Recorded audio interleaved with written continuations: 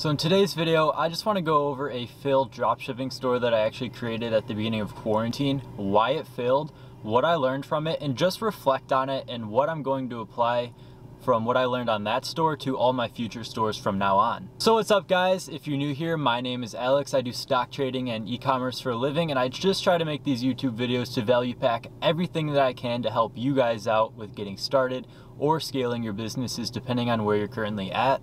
So as you can see, I'm on the go today. I just picked up my Starbucks and I'm headed to the bank, but I just wanted to stop really quickly to make this video. Okay, so most of my stores, I find a product on AliExpress and I'll end up building an entire brand around it or a niche store. But this time I decided to go the print on demand route. And what I did, I was already working on a store at the beginning of quarantine and it kind of went downhill after all the shipping complications started hitting and all of that. So I started working on a print on demand store and I wanted to make it kind of a trendy pandemic store, and not exactly like selling, virus shirts and stuff, but like funny, trendy clothing. Like I had this one shirt that we were selling that said, "COVID-19 ruined my birthday 2020, and just stuff like that. So at first it was going great. I spent the first week, finding suppliers for the actual clothing, building all my designs, and actually putting up the entire store around it. And right off the bat, the ads were doing good. I started off doing the COVID ruined my birthday shirt, and that was doing really well. And I also slapped a tweet from President Trump on a shirt that said social distancing. I slapped it on a shirt and we sold that one as well. It did great. But as we continued to scale and build this store on and come out with new designs, we were coming out with new designs as other people were putting up stores just like ours. So in the process of building our store, competitors were seeing my store and putting up other stores similar and jumping on this trend of coronavirus shirts. So we were doing great at first. We were making our own personal mock-ups. We were actually ordering some of the shirts ourselves to do our own photo shoots and all of that. So we weren't just using your standard, print on demand, horrible quality pictures that you usually see. So it really did look like an actual brand. But with anything, you have to stay relevant with the trend. So maybe making a pandemic clothing store wouldn't have been as good as, making a trend clothing store where you actually hit each trend. Because we also tried going a little outbounds and nailing some other shirts on there as well, like Tiger King and a few other, trends that popped in during the pandemic. So everything was doing good on there until the competition really started coming in. We started seeing, an increase in ad costs and everything else coming into play.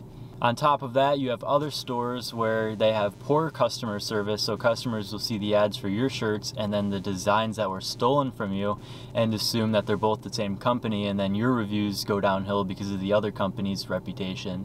But honestly, the reason the store failed was because we really could not keep up with it all. It became saturated after a while because we were keeping up with one trend rather than moving from each trend to the other. Everyone started seeing what we were doing and jumping in on it and wanting to make all the money that we were doing on our print on demand store. So we started literally seeing the same designs popping up the next day.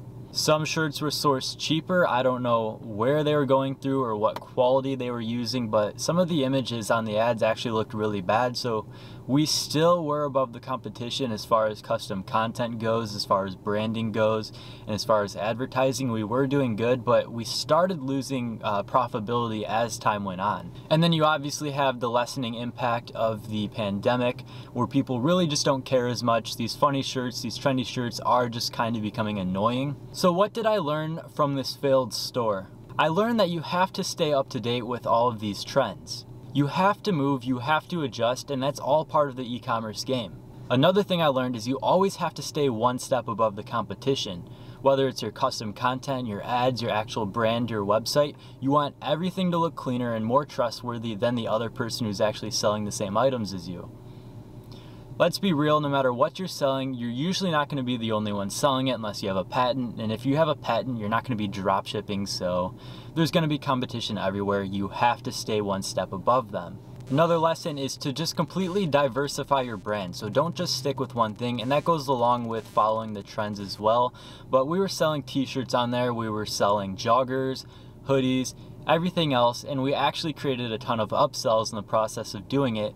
So really just throwing everything together on one store and not having it look nice is a bad idea, but the way we had, a variety of different accessories on there, all matching the same brand or the same trend, it fit well. So that just goes to show, really no e-commerce business can last forever unless you really do follow each trend and adjust your brand as time goes on. But certain stores are gonna die out. You're gonna have to close some things down and just move on. That's part of the e-commerce game. So that's my reflection on that brand that I created at the beginning of quarantine. It actually did very well. We scaled it up over $100,000 a month for the first 2-3 months of quarantine, and then around the 4th month we shut it down, and I started working on the new brand that I'm working on now. So I hope you guys got something out of this video. If you did, go ahead and drop a like to help me out, and subscribe as there's plenty more to follow. I have 2 ecom resources linked in the description below. You're welcome to check out either one of those. The first one being a free Facebook group that you guys are welcome to join,